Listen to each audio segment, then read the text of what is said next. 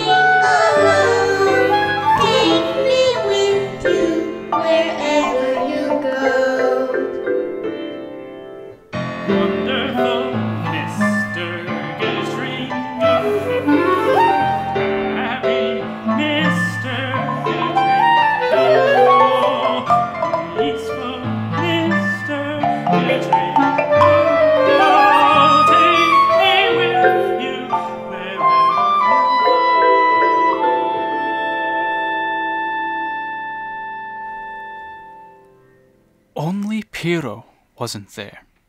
And where was Piro? He was lying alone in the middle of the meadow, glaring at the sky. Of course, Piro wanted to go hear the accordion like everyone else. But if he went into the village, the other children would make fun of him as usual. Piro stared angrily at the sky.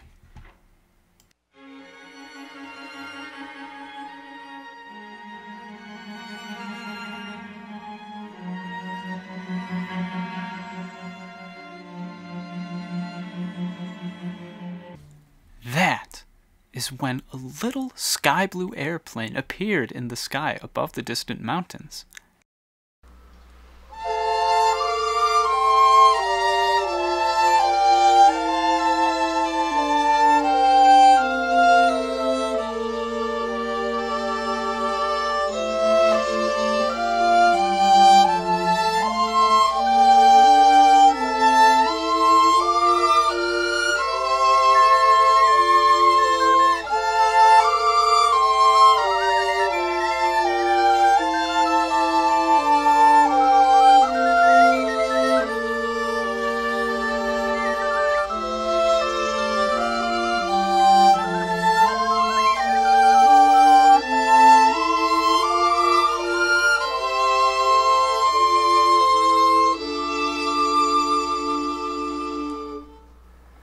little airplane flew closer and closer over the green woods and toward the meadow.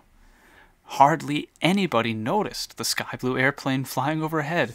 They were all too busy to be looking up at the sky. But Piro noticed. When the little airplane came flying silently over the meadow, he opened his eyes and his mouth wide. The man in the airplane noticed Piro too. He grinned widely and leaned out of the pilot's seat, waving at Piro with his long arm.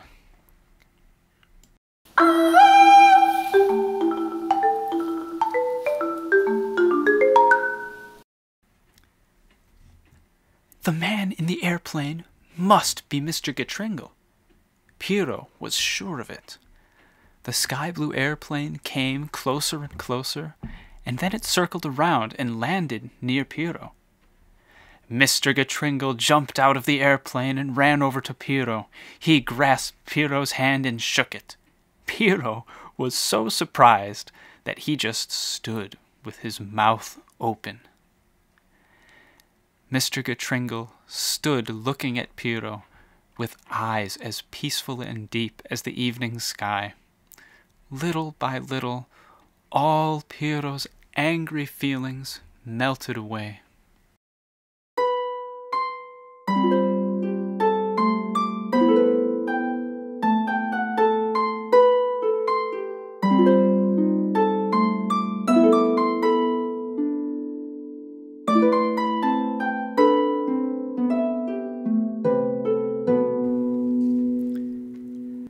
Mr. Getringle let go of Piro's hand and threw himself down on his back in the soft meadow grass.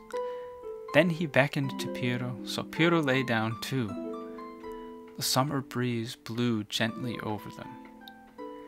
Mr. Getringle plucked a dandelion that had gone to seed and blew the fluffy down so that it caught the breeze and floated away into the sky. Suddenly, Mr. Getringle jumped to his feet. He grabbed Piro's hand and ran with him to the sky blue airplane. He lifted Piro into the pilot's seat. Piro was too surprised to say anything.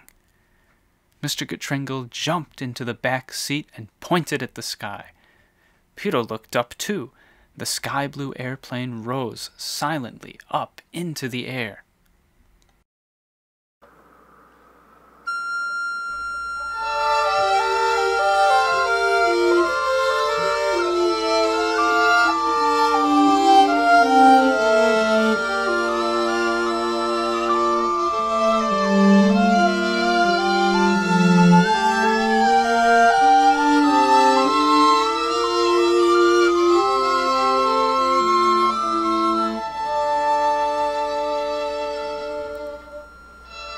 What a wonderful feeling! The sky blue airplane rose up on the wind over the meadow. It flew over the little cottage where Piro lived with his grandmother. Whichever way Piro looked, the airplane flew. It was like being a bird.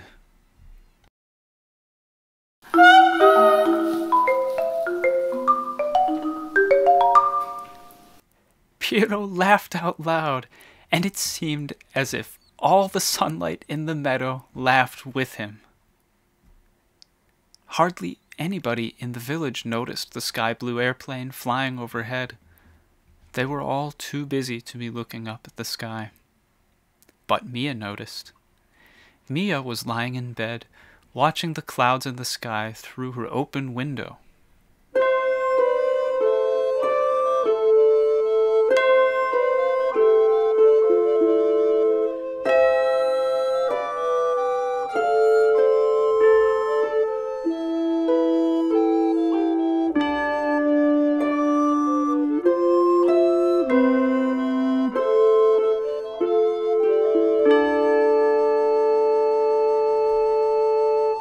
When the little sky blue airplane came flying over the edge of the woods, Miya sat up halfway in surprise.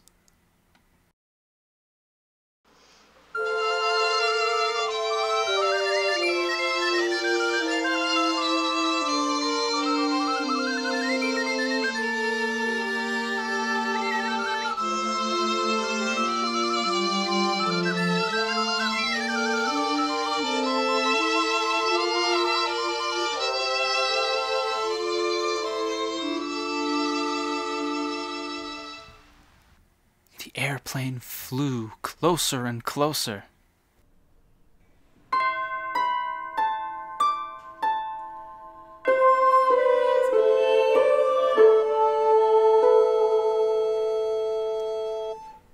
Miya had seen Piro a few times before, but she had never talked to him. Piro had only come to the village school once, but there he was, smiling all over and flying in an airplane, and there was someone in the seat behind him.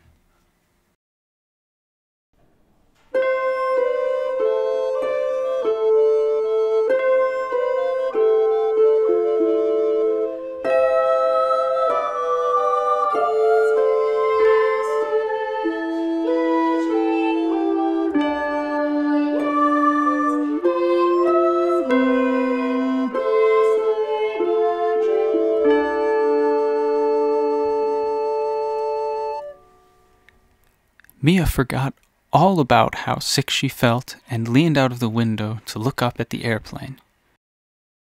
Piro noticed Miya too. He leaned out of the pilot's seat and waved to her. The sky-blue airplane circled around to land beside Miya's house. Piro jumped out of the airplane and ran over to Miya's window. On the windowsill sat her uneaten lunch. Piro stood outside the window and looked at Miya's face. He wanted to say something. Finally, he pointed his finger at the airplane and said,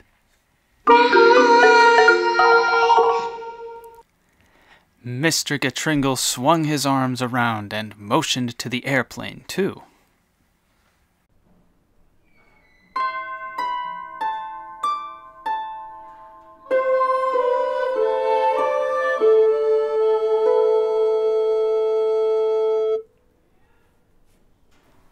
Miya pushed her meal out of the way and climbed out of the window in her nightgown. She hadn't gotten out of bed for a while, so her legs shook. She couldn't walk very well. Mr. Getringle strode up to Miya and grasped her hand. He gazed at her with eyes as clear and bright as the morning sky. And suddenly, Miya felt much better.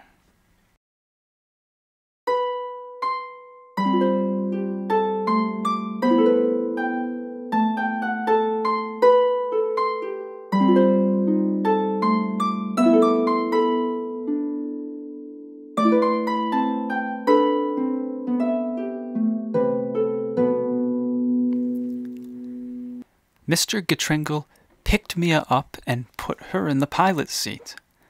Then he and Piro got in behind her. Miya was so surprised that she couldn't say a word. Piro leaned over the seat and pointed at the sky. Miya looked up, too. The little sky-blue airplane rose silently up into the air.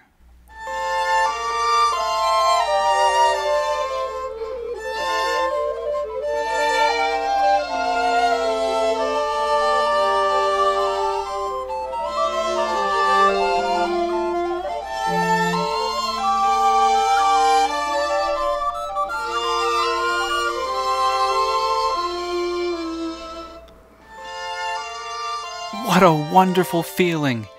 It was like being the wind, or a cloud in the sky. Whichever way Miya looked, the airplane flew. Miya laughed out loud, and the birds of the air seemed to laugh with her. Miya looked way up into the sky. The airplane flew higher and higher. It passed through the clouds and kept on going. This was the sky that Miya was always gazing at through her bedroom window, and now here she was right in the middle of it. The sky-blue airplane flew higher and higher still. The sun shone warmly on Piro and Miya from above, and the wind blew upwards from below. All around them was the blueness of the sky. Mr. Getringle put a hand to his large ear and listened. Piro and Miya pricked up their ears too, and heard a faint music.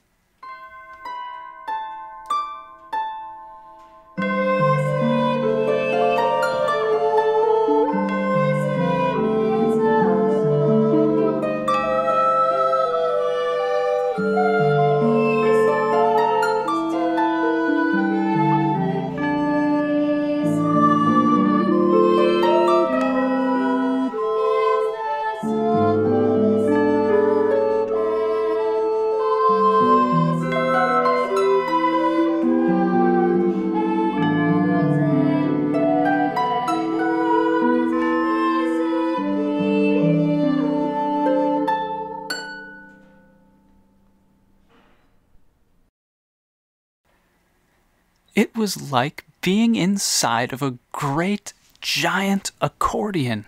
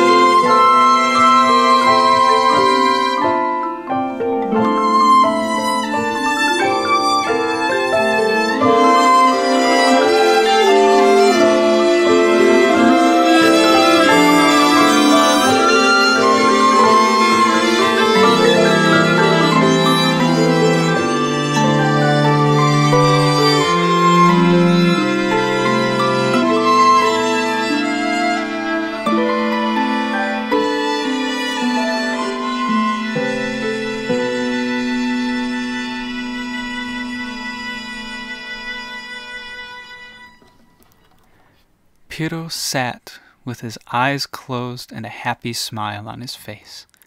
It was wonderful being up in the sky. The light and the wind and the music all wrapped around him and cushioned him. And with Mr. Getringle and Miya, there was no need to talk. Miya closed her eyes too. The sunshine warmed her, and the wind brushed her cheeks. The music of the sky seemed to flow through her body and make her feel stronger. For a while, Piro and Miya and Mr. Getringle all sat listening to the song of the cosmos and imagining all sorts of wonderful things. The sky-blue airplane flew on and on. Then, all of a sudden, Mr. Getringle sat up straight and put his hand to his ear again. Miya and Piro put their hands to their ears too. Then they heard it.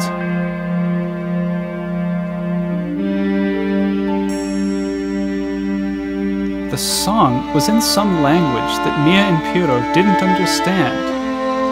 But as they listened, they began to feel very sad. "I wonder who it is," said Miya.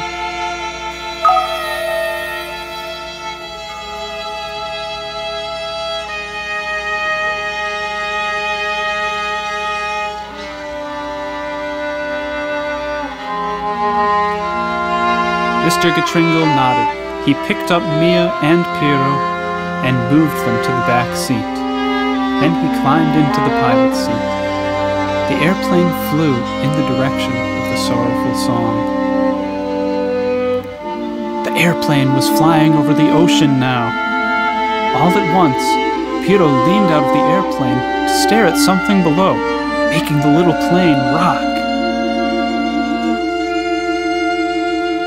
"What's the matter, Piro?" asked Miya, grabbing his arm to steady him.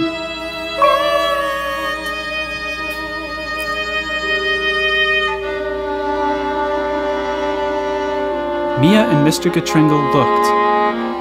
There, on a point of land sticking out into the ocean, was a woman. The woman stood with her hands clasped, singing a sorrowful song.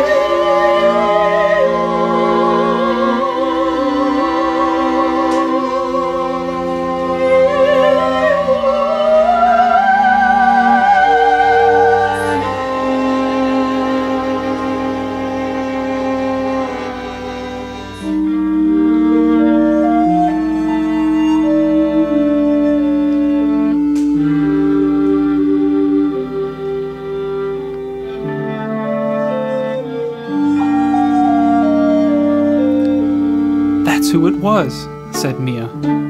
I wonder what the matter is. And she looked up at Mr. Getringle.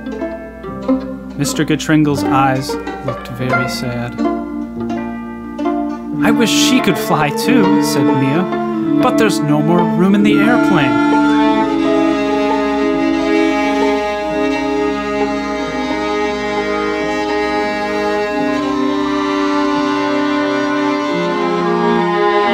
Piro and I can go home now, so she can have a turn. Can't we, Piro?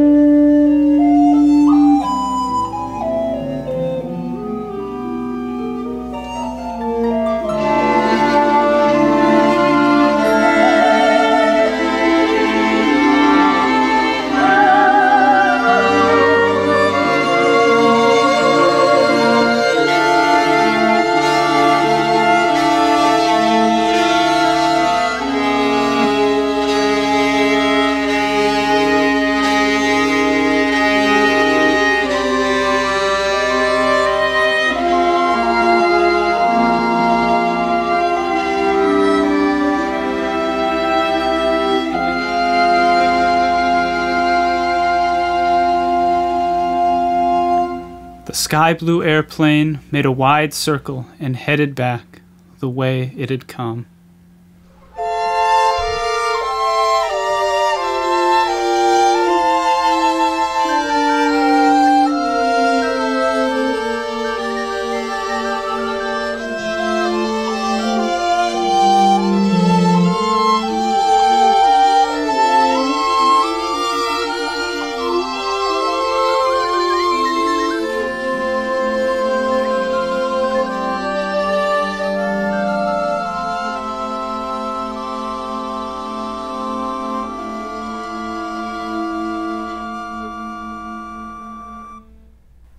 It flew over the ocean and over the mountains, over the woods and over the meadow, and as the sun was setting, it landed near Miya's house.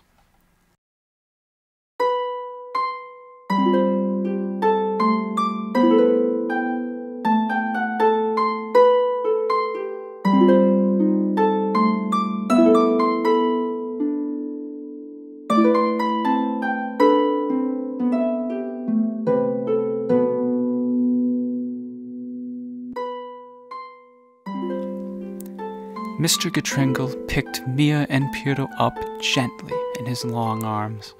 He laid Piro down on the soft grass and reached through the window to tuck Miya into her own bed.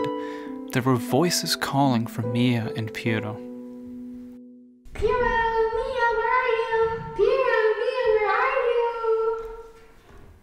Mr. Getringle ran quietly back to his sky blue airplane, hopped aboard, and took off into the sky.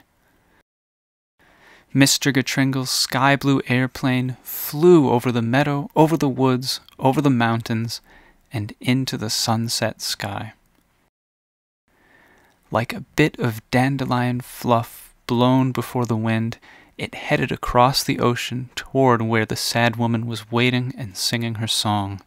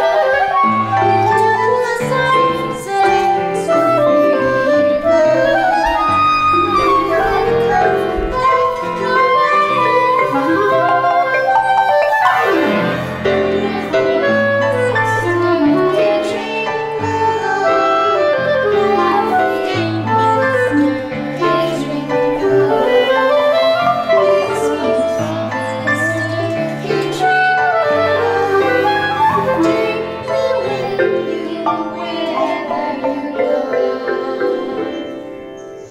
Wonderful Mr. Getringle, happy Mr. Getringle, peaceful Mr. Getringle, take me with you wherever you go.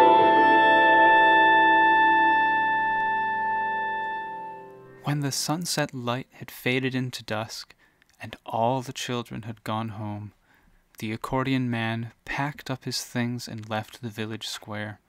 And as he walked down the path through the fields toward the next village, he sang his song once more. Wonderful Mr. Getringle, oh,